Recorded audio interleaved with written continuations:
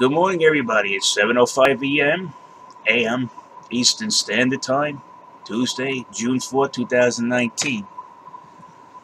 I'd like to talk to you guys about this orchestrated dump that has occurred. Specifically, it was done through Coinbase. Now, what we found out is a whale, he moved 25,160 coin to Coinbase. Using that coin, dumping some of it, he was able to drive the price down. And after he drove the price down, he rebought the coin at a lower price, and he took the difference in profit, and he walked away laughing. The other part is this: he had shorts. They knew they were going to dump this down. He had a large number of shorts on BitMEX. He also profited there. And not only that, there was a regular number of longs on in the futures market. He also liquidated those. This is the biggest. This has got to be one of the biggest financial scandals that has run unchecked.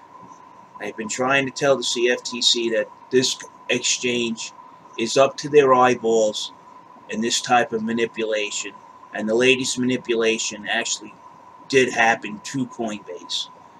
They know the wallet. They know how much coin he moved. He dumped down the market, right, using some of that coin. He then bought it back at a lower price, and he kept the difference in cash.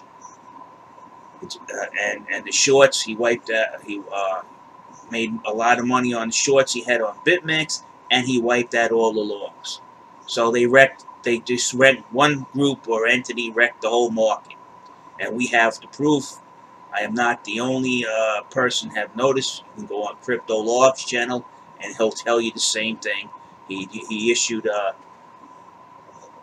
video about 3 hours ago, and he caught the same thing. So now what are we going to do about this? Well, today, after contacting the CFTC multiple times and giving them all the proof, and they're just sitting on their ass, you know, sipping tea and eating cucumber sandwiches, I'm going to give out today today in the links their email. Start flooding their email boxes. I'm going to give you the email of the Deputy Director, Matt Hunter, and the head of the legal department out of Chicago, Susan Grandam's email. This needs to stop. And the only way is to put heat on the people who are who are supposed to stop stuff like this from happening, so people don't get financially wrecked by some financially devious people. So I'm going to start posting